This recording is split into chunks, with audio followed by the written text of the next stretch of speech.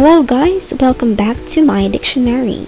And today we're gonna learn about my university, the University of the Philippines.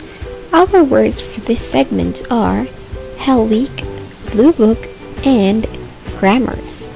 Hell Week is defined as the most stressful and most haggard week of the semester, the finals. It is the time your eye bags start to form and dark eye circles are most evident. Anyway, Hell Week is a happy collection of memories, sleepless nights, and bathless mornings. Blue Book.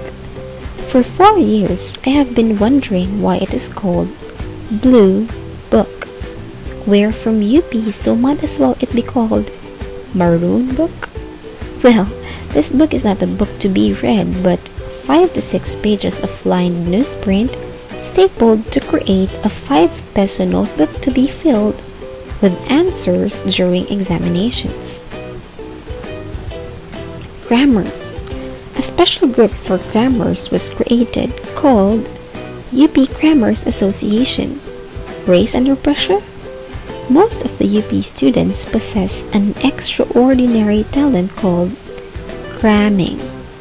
And yes, I admit I do cram. Biology, algebra, history, and many more. Deadline is my motivation, especially now with my thesis. But it's okay. For our motto is, we work best when we cram. That's all. I hope you learned something for today. See you next time. Bye.